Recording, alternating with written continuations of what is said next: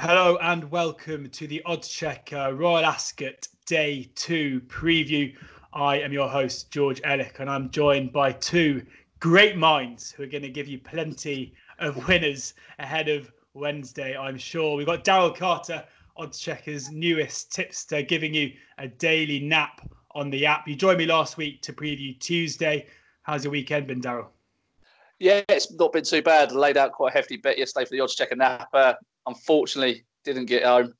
Came fifth, so it was a disappointing day yesterday. But no, it's been okay overall since the start of racing. Looking forward to Royal Ascot, of course. We previewed the Tuesday last week. Looking forward to getting stuck into the rest of the week.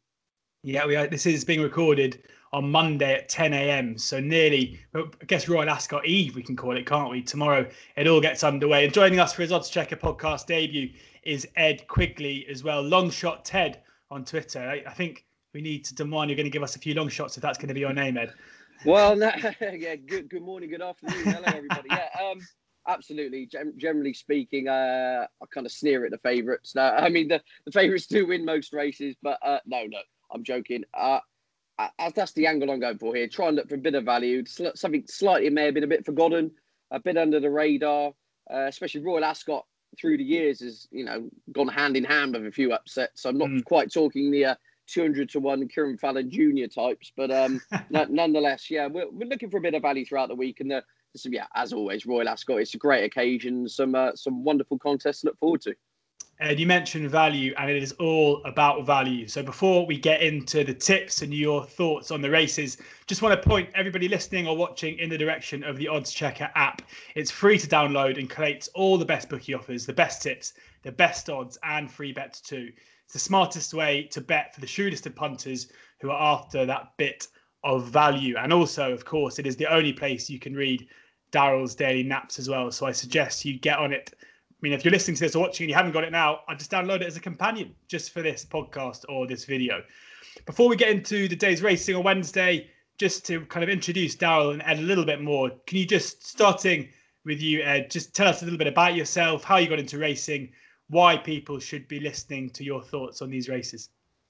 I'm not sure about the final point there, George, but yeah, essentially, I suppose I got into racing through my dad. I grew up not far from Cheltenham Racecourse, so I think he's attended the last 47 Cheltenham festivals without failure. So, yeah, that was kind of where I got into it, really. And I spent over a decade at the Racing Post to kind of summarise. And the last couple of years, though, I've been freelance now for different Sky Sports racing, Ladbrokes Television and various other things, and Oddschecker podcast. So the most important one. So, yeah, no, really looking forward to it. And as I say, most people, the Long Shot 10 name comes from my old Long Shot column in the Racing Post. That's where that name and my Twitter handle was set up 9-10 years ago or whatever. They went hand in hand at the time. And I've seen as a few people in pubs still address me as Long Shot rather than my name. I thought, well, I've been called far worse names than that in the past. So we won't be changing the Twitter handle for now, put it that way.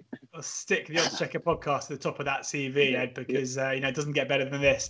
And Daryl, for those who, because you joined me last week to preview Tuesday. If anyone's listening to this and didn't know that even existed and Tuesday's racing hasn't happened yet, I would point you towards our YouTube channel or the podcast channel in order to find that. It was just you and I chewing the fat for half an hour, wasn't it, Daryl? But for anyone who didn't hear that, tell us a little bit about yourself. I'm a hospitality race day tipster. Not long been in the game, so I'm working hard to try and make a name for myself. Hospitality tipster at Newmarket, Sandown, resident of Wincanton and at Cheltenham Racecourse. I've got a GG column on gg.co.uk with daily selections. Of course, my daily nap is exclusive to the Oddschecker app now. So, just really excited, just trying to work hard, trying to get my head down. Hopefully, one day I'll have a prestigious CV such as Ed's over there, hopefully. I'm sure you will. Given you've already got Oddschecker on it, Daryl, I thought you'd already made it, but we'll let that one go. We'll let that one go so long as you can give us the winner of the first on Wednesday. This is Wednesday's preview, day 2 of Royal Ascot. Hopefully we're going into it with our pockets full after a good Tuesday. And I'm going to quickly run through the market for the Silver Royal Hunt Cup, the Hunt Cup big handicap to open the day on Wednesday. Ouzo is the 7-1 favourite. It was done at 101 last weekend when it went early clear under Ryan Moore and was collared late on. 7-1 Ouzo. May Danny 8-1. Presidential 10-1. Salayel 12-1, Niklaus 12-1, Sabuska 12-1, 14-1 bar. Plenty in there. Always tough to land one of these Ascot handicaps, but if you can bang in a winner in the first, it normally puts you in pretty good stead for the rest of the day, let alone the rest of the week. Daryl, as the veteran of this podcast, I'll come to you first. Where are you looking in the first on Wednesday? First of all, I think the market has got this pretty spot on with the top two in the market, Uzo and May Danny. I do, however, think that May Danny is going to be the best horse in this race going forward. He's completely unexposed. He was a ready winner off a mark of 80 on return. He's been given a £10 rise for that, but he's going to keep on progressing. He's a very strong stayer, so the stiff mile should certainly suit Ascot. The only concern with him, and I do think he's going to be the best horse in the race going forward, he is beautifully bred to be much better than a mark of 90. The only concern is going to be the draw. Now, the last few years in the Royal Hunt Cup and Big Field Handicaps is paid to be drawn high. Uzo, the favourite, is drawn in 24. May Danny is drawn in 5. Now, there is pace down low. If Brian Epstein comes in here, he's drawn in stall 8. He was a nap for Tuesday, but it looks like he's second reserve there. So he might come in here over the mile. He is a pace angle in here. So that might help May Danny, but the draw would be a slight concern. But I have no doubt that this horse is going to be rated much higher than 90 in the very near future. So I'd be hoping class overcomes the draw here with May Danny around 8-1. So 8-1 May Danny, as short as 13-2 with Unibet. That 8-1 is with Bet365, Ladbrokes, and plenty of others on the Oddschecker grids and on the Oddschecker app. Ed, what are your thoughts? Splinters in my backside in the opener, I've got to be honest. I do the general sentiment on May Danny, the unexposed type, if you like, off a mark of 90, surely will progress beyond that. Does have the lack of experience, which could count against him, but I tend to side on those that are ahead of the handicapper, even if they are light on experience. The draw, I mean, we're discussing this off air. I mean, amount of times sit in the racing post having debates about the draw bias, and then after 2 races everyone's ripping it up, and everyone thought, oh, you want to be drawn here but you'd be better off in the car park. And I take Daryl's point entirely. The pace and the draw angle, it's always an unknown. So I tend to shelf the draw bias as in terms of a list of things I'm looking to try and quantify, if you like. And so it could, I don't know whether high or low is going to be good, is the bottom line in my opinion, but Zui Feng won the Royal Hunt Cup back in 2017 off a mark of 100, Amanda Perrett's veteran. Now, look, this horse is started to show perhaps that the fires don't quite burn like they used to. However, gets in here off a mark of 94. So he's £6 lower than winning the Royal Hunt Cup, obviously back in 2017. There's been a lot of water under the bridge since then, but then you're getting a price of, 25 to 1, around that kind of mark. I've got to be honest with you, these types of races, I do take a bit of a pinch of salt. But I think May Danny is the most exciting, most progressive of the protagonists, would be the one I would side with. But Zui Feng, as I said, only course of distance winner in the lineup, won the Royal Hunt Cup off a £6 higher mark going back 3 years ago. So clearly you think this has been the target for some time. And from a draw of 22 or 24, I said it could be the car park draw, it could be the Golden Highway. We'll probably know a lot more, obviously, after we've seen some of the action on Tuesday. But yeah, that would be my tentative each way play for Amanda Perrett around the 20-1 mark. Long shot by name, and he doesn't disappoint with a 25-1 shot in the first. But as you say, nothing particularly strong there. Just take a race with a bit of a pinch of salt, and also don't get too caught up in the draw and analysing the draw, I guess, is the main tips here. But Zui Feng there for Ed at 25-1 is with Bet365. But May Danny out of the Johnnies, catching both of our experts' eye there at 8-1.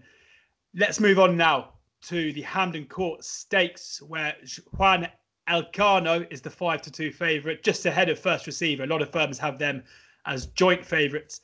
Russian Emperor 7-2, Berlin Tango 6-1, 14-1 bar. We'll mix up the order here and come to you first, Ed. 4 horses basically at the top end of the market, and then you've got double figures below. Where do you think the value lies at the moment? It's a very good question. There is an argument. It's with the favourite. In the sense, so Juan Elcano's official rating is 110. The form from last time behind the Kamiko is pretty smart, isn't it? I mean, for example, First Receivers would be getting £12 from in a handicap. And I reckon with the Frankie, Sir Michael Stout, Royal Ascot factor, there's a chance here this horse could go off favourite, I think, to be honest with you. So It's a tricky one. I do think 10 furlongs will suit the Kevin Ryan horse as well. Stayed on quite nicely in the Guineas, I thought. But I'll let Daryl take this one because I'm not having a bet in the race. I think it's quite wide open in all truth. And yeah, I'm happily sitting this one out. Very good. As we always say on the Oddschecker podcast, if our experts don't have a selection, they will say so. No point tipping up something they wouldn't back themselves. Daryl, no pressure. I've got quite a strong fancy in this race, actually. And despite the £4 penalty, I think Berlin Tango is the horse to be with. I think he represents great value around 6-1. He's a Group 3 winner already with that Derby trial success at Kempton. Really like the way he went through that race that day. Travelled powerfully, and he cleared away from the field and then changed his legs again at the finish. He's going to be a strong stayer. His previous runs also suggested that the step up and trip was definitely going to bring out some improvement with him. He's the only guaranteed stayer in this field, if you like, and you're getting 6-1 about this horse. I think he could be pretty smart. I think that Kempton run, despite the £4 penalty, I think he's going to improve again for this trip. I really like him. I think he's quite exciting. I think he's quite an exciting horse. So Berlin Tango for me, even under a £4 penalty here. One at Guano, I can see the angle there. The Guineas does normally work out really well every single year, despite how weak people think it might be each and every year. It tends to work out very well. So I can see the angle on the favourite. He is open to improvement. It just doesn't scream to me like he wants a real test. And I think they will go quite hardy. I think New World Tapestry is in here to set this up for Russian Empire to make this a strong test. So I think a lot is in Berlin Tango's favour, especially as he's race fit. I really like him under Archie Murphy. Yeah, fair to say, even if it's a weak Guineas, you're hardly going to get their trainers sending their, they're going to be sending their smartest horses there, aren't they, anyway? So yeah. You can't really knock the form. 6-1 Berlin Tango is with Bet365, Betfair, BetVictor and Paddy Power. What would be it's one of those prices, I guess, that people who aren't regular punters, aren't regular followers of yours, might be wondering if they should back it each way or back it win only. Looking at the shape of the race, the price of the horse, what would be your advice there? I mean, it depends what type of punter you are. I'll be backing him each way. I can't have him out of the 8-runner field, three places. I can't have him out of the 3 at 6-1. You're going to make a little bit of money on an each way place if he gets nabbed by something. But I genuinely think he is the best horse in this race. He's guaranteed to get the trip. There's so much more to come from him. I mean, it's entirely up to the punt. I'll be backing him each way, just in case. But and then you'll be a little bit on 6. And then you'll be crying into your slip at 1:48 when one of them comes out at the start and finishes third. We've all been there. Yeah, seems to happen every week. Right then. Third race of the day is the King George at 2:25 on Wednesday. Kips is the current favourite at 13-2, but it is very, very tight at the top end of the market. Win O'Clock 7-1, Bright Melody 8-1, Bodyline 9-1, to Nathaniel 9-1, Convict 10-1, 14-1 Bar. I mean, it is a trappy enough market at the top end there, and I'm sure we'll see plenty of movement between now and when the race is off. And I guess our job now, looking at this 48 hours before the race, is to work out which way that market's going to go. Daryl, do you have any views? I do. I'm going to follow the Berlin Tango formula from Kempton and back Bright Melody here off a mark of 98 first time cheek pieces. I think is a great move. You notice that he was just having a little look around, coming around a bend at Kempton, and then stayed on strongly. The step up and trip is a reason for improvement. Lofty mark, 98, but I think this is better than a handicapper going forward for Charlie Appleby. So I'm going to follow the form line for Berlin Tango in these 2 races. If Berlin Tango goes and wins in the 150, I can see this Bright Melody going off quite a lot shorter than 8-1 in the 225. So I'm going to stick with there. Nothing in here really screams as thrown in off their mark for me personally. So I'm going to go for the class act in the field towards the head of the market again, but Bright Melody 8-1. Now they're not going to like me saying this. I would have thought our bookmaker partners, but you've got 6-1 Betfair Paddy Power around about for Berlin Tango, and the same firms are 8-1 Bright Melody. I must say I smell a bit of an each way double there. Make sure you get your money tied up into that form line before the first race goes. And as you say, if Berlin Tango goes in, you're going to be sitting on a lovely little double there going into Bright Melody, following the thinking there of Daryl. Ed, what are you liking here? Yeah, one of my strongest fancies, well, I won't lie, my strongest fancy of the day actually comes in this race. Horse for Owen Burrows in here called Hyukum, I believe is the pronunciation. And anyone who saw this horse run last time out at Kempton came from an absolutely different postcode to win this contest. I think he was about 7th as they came inside the final 2 furlongs. Couple of taps of the whip. He's almost looks like an old-fashioned chaser. I mean, he's a huge, big, galloping, strapping thing. And I don't think Kempton really suited him all that well. I mean, he was outpaced and green on his debut at Newbury over 7 when finishing 3rd. It was really interesting listening to Owen Burrows about this. He was entered in the Hampton Court the race before on the card. They considered going the 10 furlong group race. They're stepping him up from a mile to mile and a half on his handicap debut. And he's just got so much stamina in his pedigree. Obviously, his sire was See the Stars, who won a derby, but his dam is from a stout middle distance staying background. So I find it really intriguing. They're jumping from a mile to mile and a half handicap debut. And as I say, anyone who saw that run at Kempton last time out, I mean, you thought he was going to drop out the back of the television, and you could hear John Hunt's commentary was almost, well, wow, where's this come from?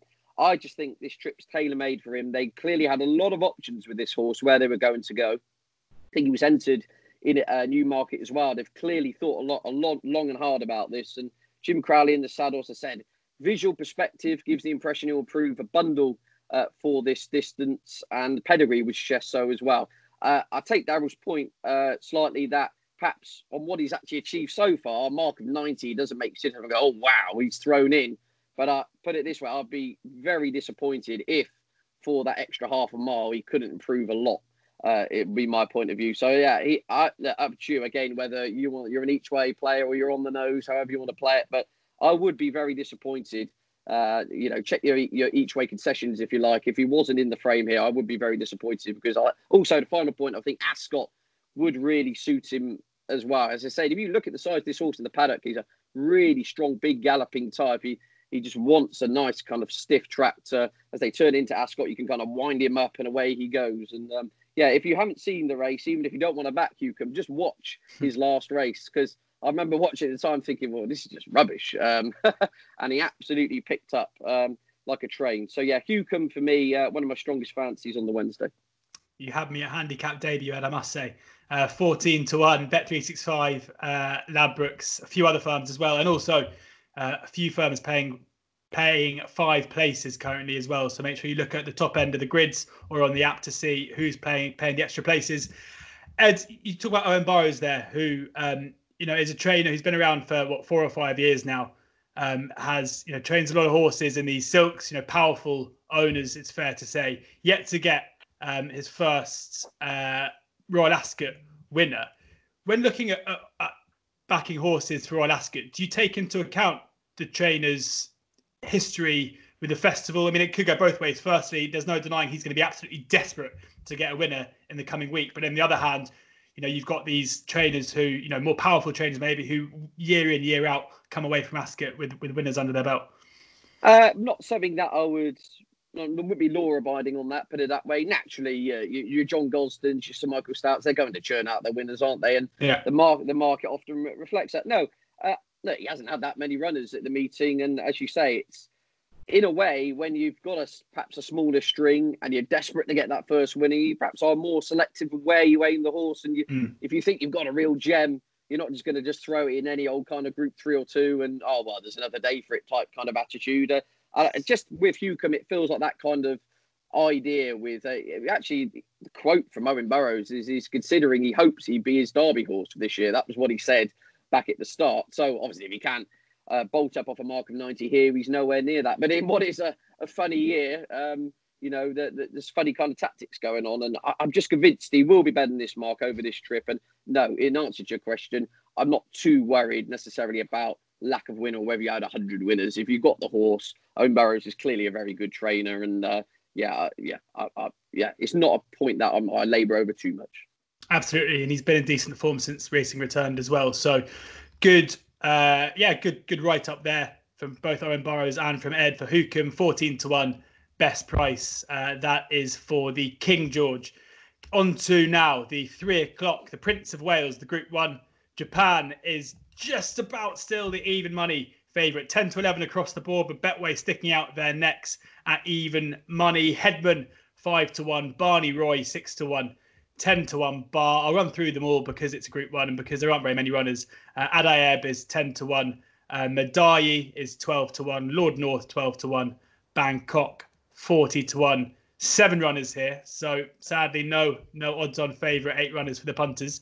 But Daryl, when we spoke on Friday about Tuesday, you were very keen to take on most of the Aidan O'Brien favourites at the top of the market. Is it the same story here? It is the same story here, yeah. Look, Japan desperately needed the run last year. There was an interview with Kevin Blake again. We said about Circus Maximus for the Tuesday preview, but he said about Japan, he said they're going to step up in trip later on in the season. It will benefit for the run. And I think this is a trip short of his best. There's also no pacemaker in here. And there is so little pace in this race. You wonder where it's going to come from. And Japan is going to need a real strong gallop if he's fit and ready to go over this trip short of his best. And at even money, I think you can leave him alone, really. It's just what are you going to take him on with? Hedman, for me, is definitely going to improve from 3 to 4. I really like him. I'm a big fan of him. But is he going to be ready first time out after a long layoff? You know, a big horse like that, is he going to need the run? It's very difficult to find something to take him on with. Although I am going to try my best, I haven't found anything yet. But I think the favourite is avoidable here, especially at the price. Maybe at the moment, just lay the jolly. Would that be your? At the minute, that's where I'm sitting with it. Yeah, because the Adayeb I'm a big fan of Adayeb as well. But the quicker the ground gets, the less chance Adayeb has in this race. Barney Roy's interesting over this trip. Lord Norfolk couldn't have it for any money. I think he's got an inflated mark. Medaille, lovely turn of foot. Will Frankie make the running on Medaille again? Perhaps. The options are very limited, I feel. I don't know how Ed feels about it, but it's a tricky race. Let's find out. Ed, what do you reckon? No, I'd echo a lot of what Daryl's saying there, actually. I'm against Japan. I think trip too short. I know the horse won the Judemont, but he was at peak fitness when he beat Crystal Ocean that day, and he was all out. You know, I think 1.5 miles is his trip. Few of Aidan, I find it hard to weigh out. Traditionally, a lot of Aidan O'Brien's come on for the run, don't they? As is enforced this year, he's having to run them first time out, if you like, in what is their target.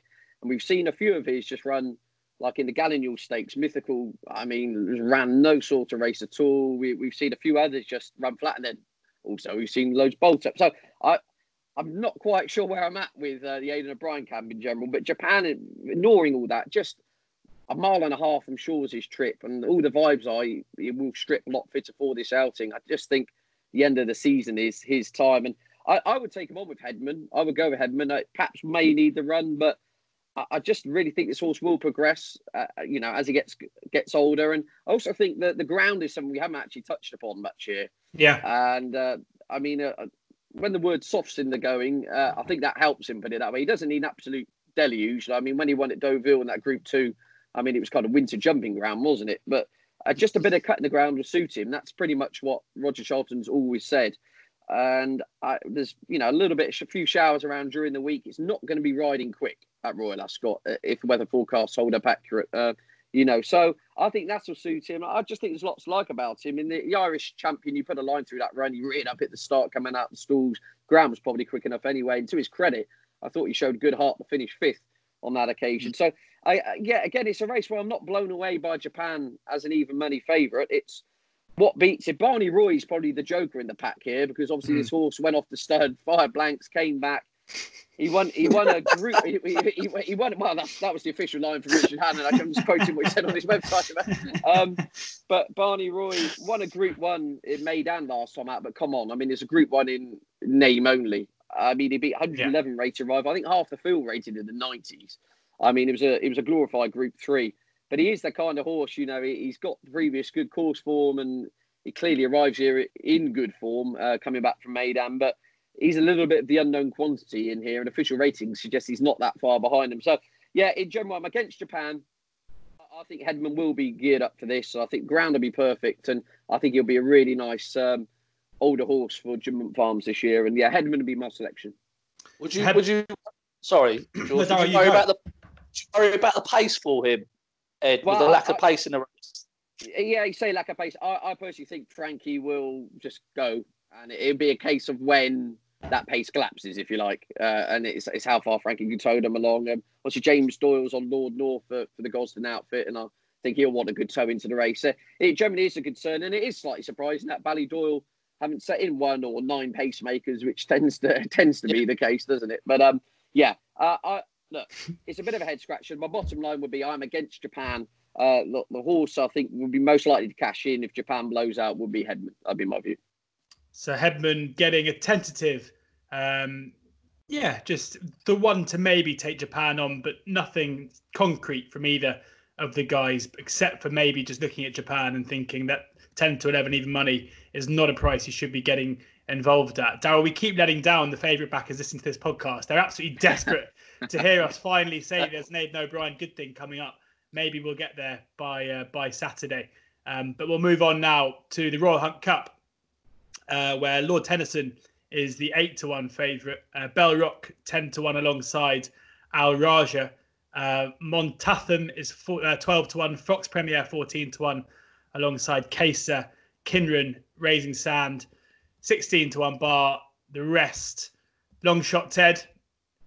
Only one horse in the race, not double figure price. Yeah, it's absolutely it's carnage, isn't it? But it's a tricky old one. I haven't had a bet in the race. I don't know if I will. But the one that's on my shortlist, basically keep a weather watch is my angle here. Again, for there are showers forecast for Wednesday, and we all don't know what showers means. Yeah. So Raising Sand is obviously a horse, who's kind of been there and done it to some extent for Jamie Osborne, Nicola Curry. Downside would be a mark of 108. We'll have to run out of its skins win off that, defy that type of rating. However, this horse just absolutely loves the venue. It's won 7 times in its whole career, the 8-year-old. 4 of them have come at Ascot. The horse, for whatever reason, just comes alive as soon as it comes back to this venue. And also, the best of its form has come with substantial give underfoot. So that would be my kind of angle in here, because I could see a little bit of I wouldn't say a gamble as such in a race such as this, but I wouldn't be at all surprised if Raising Sand's price contracted if the heavens really did open in the morning. Because listening to Jamie Osborne, this has been the target. They ummed and ahed over a prep run or whatever. No, straight here, first time out. And as I said, this is a horse who's got phenomenal course form. 4 wins at the track, all pretty much on soft ground. Ticks a lot of the boxes from that perspective. Obviously, a mark of 108. The horse is more exposed than others, which hence pretty much why Raising Sand is the price it is. But bottom line is no bet yet, but I'm keeping a close eye in Michael Fish style on the weather to see what happens here. Because if the heavens really do open, I think the handicap perspective and the actual marks to some extent will go out the window with this, and it'll just be a case of who handles conditions. Raising Sand 14 to 1 with Bet 365. Sky Bet currently paying 7 places at the moment, 12 to 1. With Sky Bet. I've just had a look at the forecast as it stands, and can't help you much. Showers on Tuesday, showers on Wednesday, but it looks like the showers might be coming later on Wednesday, so the rain might come a little bit too late for Raising Sand, but keep your eye out. Sadly, it's the only thing that you can't find on the Oddschecker app is the weather, but you can find the going, of course, for every day as we find out what is going on. Daryl, what are you liking in the Royal Hunt Cup? I had a similar thought to Ed about a fact in this. £3 high when winning it last year, but Kieran Fallon negotiates that claim. Clearly been laid out for the race, coming here fresh. Loves the course. Drawn his last 2 brilliant runs at the Ascot Straight Mile. He's drawn high both times. He's drawn in 18 again. Like we said, we don't know what's going to happen with the draw yet, but that could be a positive for him. He's 16 to 1 shot. It's boring and it's. But I think towards the top of the market is where we got. I think Bell Rock has got plenty more to come. I think they can think quite a bit of this Bell Rock, and the way he got up on the line to tonight, Uzo, in the dying stages at Newmarket, just suggests he's got so much more to come. And they've had a similar horse, Dukes of Hazzard, who improved towards the back end of last season. So Bell Rock could be one of those. He looks like he's got more to come. Mark 103. Yes, I mean. He could be a group horse. You're not sure. Same with Lord Tennyson. I thought he ran a blinder at Newmarket behind Marie's Diamond in a listed company, running it back in a handicap. I could see him being a gamble on the day at 8 to 1. I think the right horses, the unexposed horses, are towards the top of the market. So you are trying to look for a Raisin Sands or in a fact, perhaps something that could upset the apple cart. But I think if I'm going to be pushed for a bet at the moment, like I say, we're keeping an eye on the weather, I'd probably stick with Bell Rock at 10-1. Nothing wrong with a 10-1 winner, Darryl. I don't think that's too boring at all.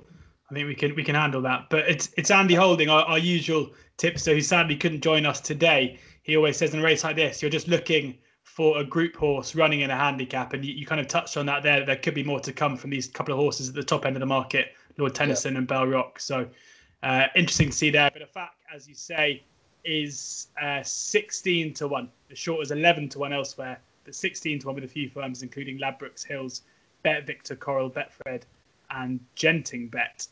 Happy to move on. Anything more to add on the Royal Hunt Cup? We'll move Happy on. to pass it. Yeah. Into now the Windsor Castle, and we have Sunshine City. Very, very tough horse. So very tough name to say that one on a podcast. Wouldn't want to say it on live TV, I must say. But Sunshine City is 5-1. Chief Little Hawk 6-1. Sheriff Bianco 8-1. Mighty Gurkha and Tactical both 10-1. 12-1 bar. Daryl, come to you for the Windsor Castle. I've got to be honest with you. I find it very difficult to get an angle into these 2-year-old races. Some of these horses can take massive step forwards from one run to another. They can also take massive step backwards, especially with a Wesley Ward running in there, a bit of an unknown. I wouldn't have a strong opinion in here. I thought Tactical was quite impressive. Not getting the splits behind Eye of Heaven. I know how much the stable Mark Johnson fancy Eye of Heaven later on in the week. You'd think Tactical would have a bit more to come. Look, this is completely the opposite of a betting race for me, if I'm being honest with you. It's the type of thing I'll try to avoid. There is so much uncertainty in here. So I haven't got a strong opinion. This is when you go and make yourself a sandwich, is it? I think. Yeah. Ed, can you add any more to that, or are you opening the mayo as well? It's a glorified guess up, isn't it? But there's some precocious types in here. It's really interesting. The two, funny enough, I shortlisted were Tactical, who did not get the rub of the green last time out. I think probably will be better than what showed there. The one horse in there was for obviously the Archie Watson Holly Doyle team.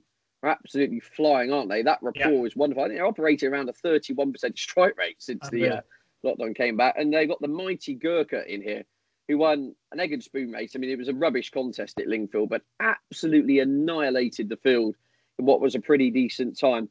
It's just one of those races where if you've seen something run, it's caught your eye. It's what made an impression on you, really, because, as I say, that there's a lot of guesswork here. Wesley Ward's got one in here with Frankie on. I actually envisage that will go off a lot shorter, as is with the kind of a lot of the Frankie factor at Royal Ascot, and given that Wesley Ward's record of sprinters, if you like. But it's not a race I'm having a bet in. But if Mighty Gurkha does go to a big price, I may consider getting involved.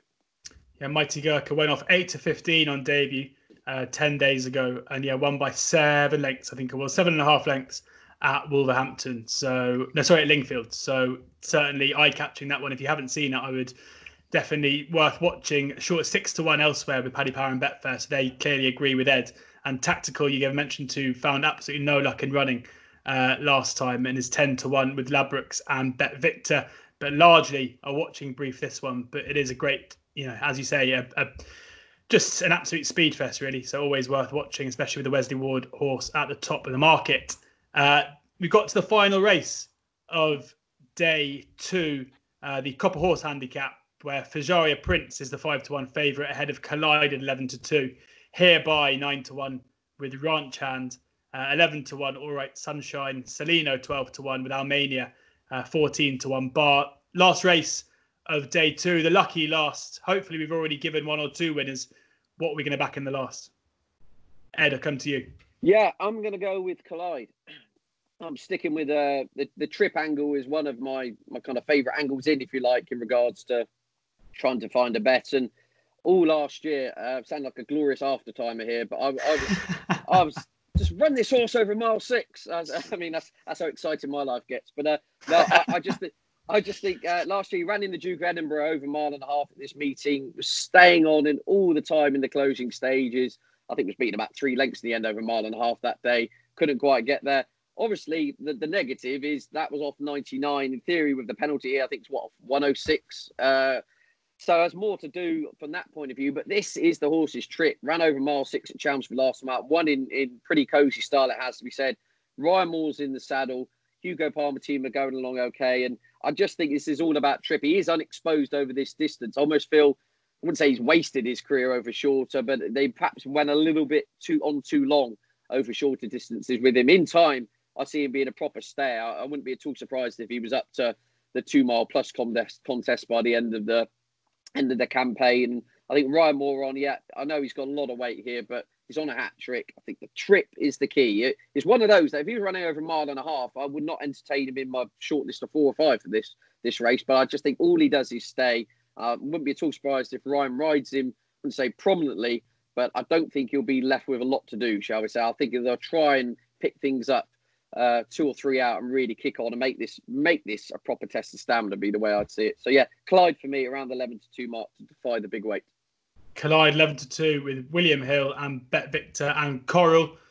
Daryl, close us out. What do you reckon? I like 2 in here. I do like Collide, and the reason I like this horse is because I like Collide, and that's Vijara Prince, who heads the market. I think this could be one of the gambles of the week. Now he's been off for a long time, but his form last year, included in the Duke of Edinburgh win ahead of Collide at level weights. He just screamed that day like he wanted a mile 6 and a step up and trip. If he gets a bit of rain, gets a bit of cut in the ground, he's going to have a fantastic chance. He's gone well fresh before, so the absence doesn't concern me too much. He gets £7 now off Collide, and he finished only a couple of lengths in front over a shorter trip. But obviously, they're both going to improve for this step up and trip. Off a mark of 99, I think Fujara Prince has got a massive chance here. I think he could be a big gamble on the day and go off shorter than 5-1. The other is Shailene at around 16-1. This horse had a lovely prep in a Group 3 race on return. Set up lovely for this race. This horse just gives and gives and gives. Always wanted this step up a trip. They tried it once before. He finished behind Kingston Voice at Goodwood. She's finished behind Kingston Voice at Goodwood. Just kept on that day. Went off at 25-1 that time. But the jockey and the horse of Eston Sousa, they're made for each other. They just keep working hard and keep working hard. And I can see Shailene, if she's not ridden too far out the back, she'll need a prominent position. I can see her kicking on and perhaps winning off this mark of 103. But I think Collide, Fujara, Prince and Shailene, I think if you back one of those, I think you might have the winner on the day. Nothing else looks extremely well handicapped. A lot of exposed horses. You're sort of looking for the horse that is stepping up in trip perhaps, or is now running over their best trip. I think there's some nice horses in here. So Shailene 16-1, Ladbrokes and Bet Victor and Boyle Sports. Fujara Prince, that 5-1 that Daryl thinks isn't going to last until we get to the race. That 5-1 is with Ladbrokes, and I've already mentioned Collide. That brings us to the end of day 2. Before I let you both go to find some winners on day 3, just going to ask you for your nap of Wednesday. So your best bet of Wednesday. Daryl, coming to you first.